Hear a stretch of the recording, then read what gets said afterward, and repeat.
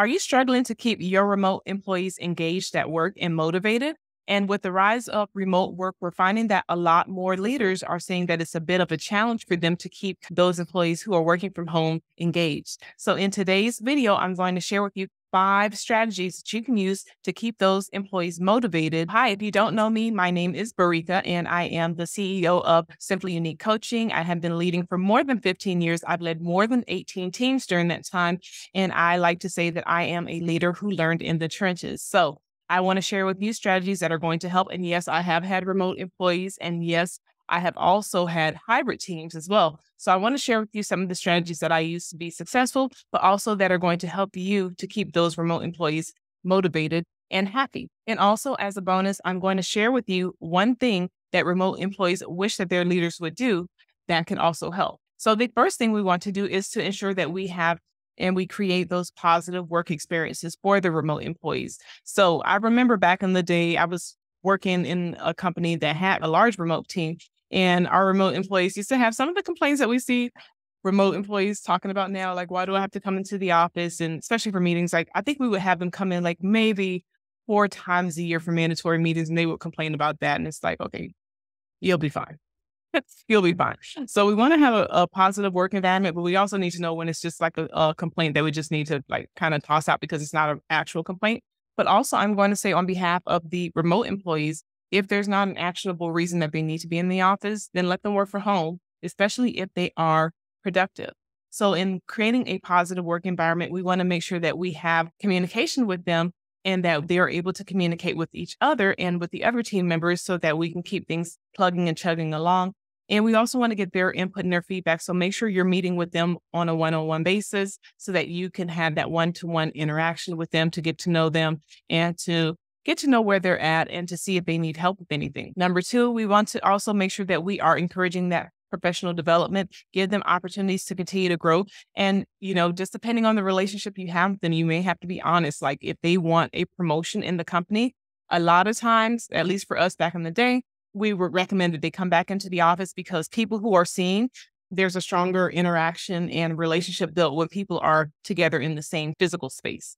And so if they want to have a promotion to another area, you may just kind of encourage them like, hey, you can work remotely, but if you want to have a better chance at getting that type of promotion, especially if the majority of the people are working in the office, then you may want to consider coming back into the office because when people see you, they know you, they like you, and they trust you, you have a higher chance of getting those promotional roles. And also people can vouch for you because they've seen your work ethic and they can see what you bring to the table and they've seen the interactions with you in person, which you can't really get a good grasp for when you're working online sporadically with people and having to meet with them sporadically. Number 3, we want to create a sense of belonging. We want to have a sense of community. So one of the things that I used to do, because I had some people that were at home and some people who were in the office or on the campus. So what I would do was I would have those face-to-face interactions with the people that I was seeing on a daily basis. And of course, our connections were a bit stronger because we saw each other and their connections with each other were stronger.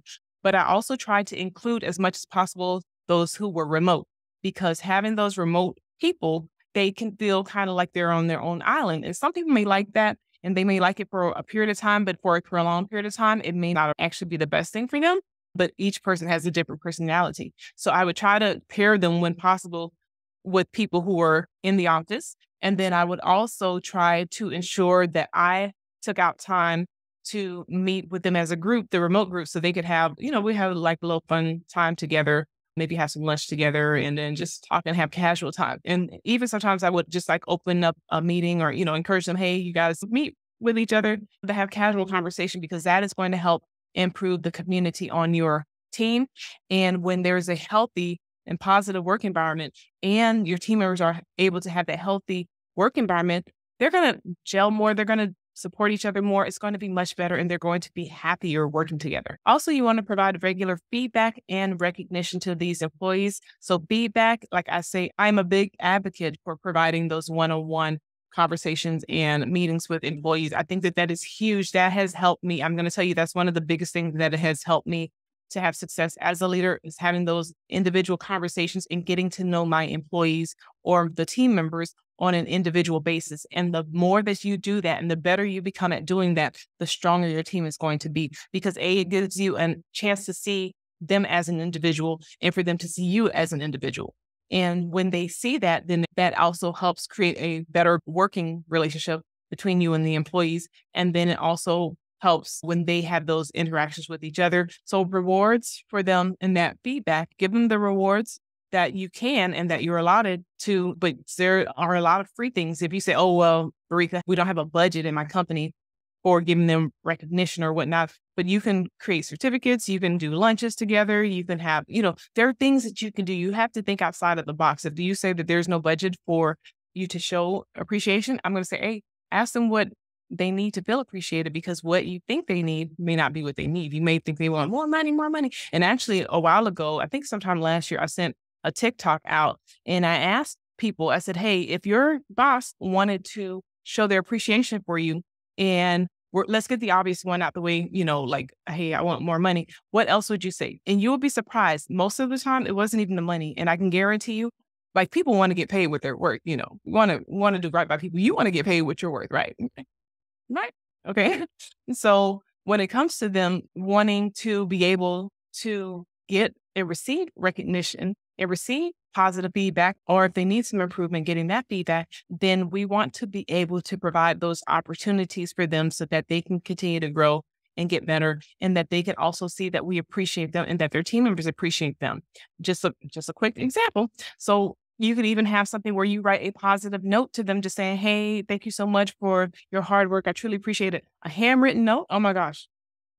They love that. Or if you send them an email, if they're a remote worker, or you can write it down and say, hey, next time you're in the office, I'm going to send you this, but I wrote it down by hand. But next time you're in the office, I'm going to put it, where you can see it. If they have a little cubby or if they have a little space, do that.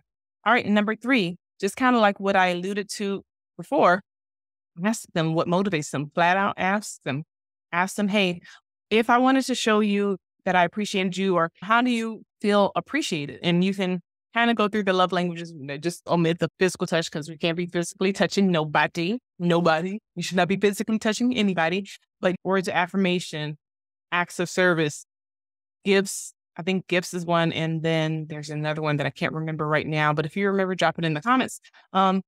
Physical touch is a no. I can't say that enough. No. But with the other 4 love languages, you don't necessarily have to say the love language, but you can ask them, what would you prefer? If it was words of affirmation, okay, you prefer to have positive praise. Okay, what format would you like it in? Would you like it written, or would you like it spoken out in a meeting? Which one do you prefer? And then find that out. And then that way, you're speaking their language of appreciation. I'm not going to call it a love language because we're talking about employees, but you're speaking their language of appreciation. And that is going to speak volumes. That always will make them think you're the best thing since sliced bread. All right. And for our bonus content. So what is the one thing that remote employees wish that their bosses or leaders would do? It might surprise you. It actually is they want to be kept in the loop. They want to know what's going on. They don't want to feel like they're on that island off by themselves in the middle of the ocean far from the shore, right? They don't want to feel like that. They want to feel like they are connected. And I'm telling you, community is a big deal. So in this case, it's more of the communication of things that may be changing, that are taking place in the office. Because sometimes, think about it, when people are on campus, there are going to be conversations that they're going to have just because they're passing each other that don't occur when you're remote, because you don't really kind of casually pass each other or happen to be like in the break room, and just like, oh, hey there. How are you doing? Oh, and yeah, let me tell you about what's coming down the pipeline. Blah, blah, blah. You just, well, thank you for letting me know. And then you just go about your business. It's like a 2-minute conversation, but it was valuable information. But those remote employees don't get that. So it's important for you to be strategic, to build in how you're going to communicate with them. Now, don't overly communicate. Don't give them more communication than they need. You have to balance it out. So you want to give them what they need, but you don't want to call like all these millions of meetings that are unnecessary. Each employee is going to be different.